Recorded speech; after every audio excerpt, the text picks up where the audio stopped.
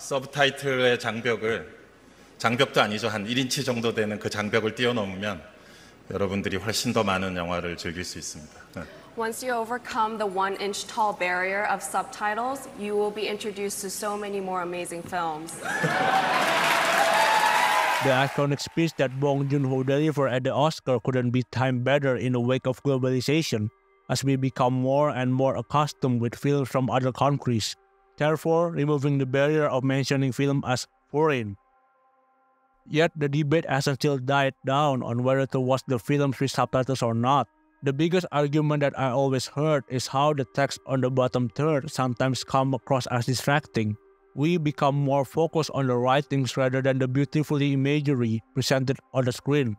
For others who learned English as a second language, it became necessary to watch films with subtitles, considering a lot of films we watch are Hollywood produced. Although not exactly the same sentiments shared above, I myself, who learned English as a second language, also found subtitles off-putting at the very least. For me, sometimes it could ruin my film experience. It usually happens in dialogue-heavy movies or comedies that rely on their punchlines on characters' dialogue. I remember watching a scene in We're the Millers where somehow the subtitles didn't match up with this comedic timing.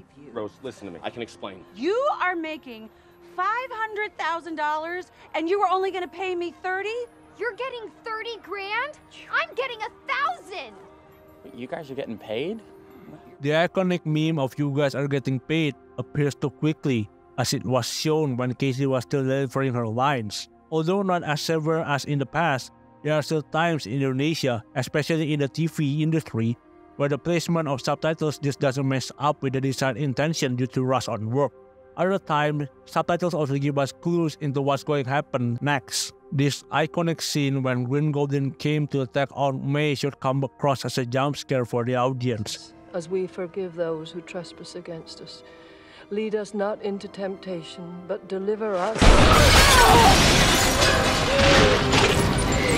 Something that was unexpected for us, but it was a different story from my perspective, was already able to identify the meaning of M dash for interruption of the character's dialogue. And so like a kid I was at that time, I closed my eyes and ears, expecting something bad that will happen, especially since the placement of subtitles took me long enough to notice, giving a different viewing experience that creates anticipation through the cue given by the subtitles. And I feel like most would think that these are just small things that happen in the moments of film. So why do the creator of this channel nitpick this trivial stuff? Don't subtitles give much more advantage rather than disadvantage? Especially considering that I live outside English-speaking countries. Of course, I would agree on that. Without subtitles, I wonder just how many films can I actually consume in my life, knowing only Indonesian, English, and Korean to an extent. Without subtitles as well, I believe there won't be any studies on cinema after the sound era. Dubbing would be the solution to overcome the limitation of subtitles, but dubbing seemingly presents more problem in the consensus eye. I remember watching SpongeBob SquarePants every day on the television before going to school. Most animated stories in my country were served as dubs to accommodate children's accessibility, but with the sacrifice of some jokes that didn't land well. The episode of The Great Snail Race, where Squidward got his snail and the delivery man pronounced his name as Mr. Tennis Ball instead of tentacles, but it sidetracked a lot with the Indonesian dub. Terima kasih. Terima kasih, Tuan bola tenis. Tentakel. Live-action Hong Kong movies were also popular back in the days to be televised with dubbing. It's obviously clear that the universal problem of dub was the intonation and delivery that mostly always comes out as cringe and takes away from the movie immersion. Not to mention, live-action dub dialogue will never match with the character's mouth movement that certainly ruin the experience.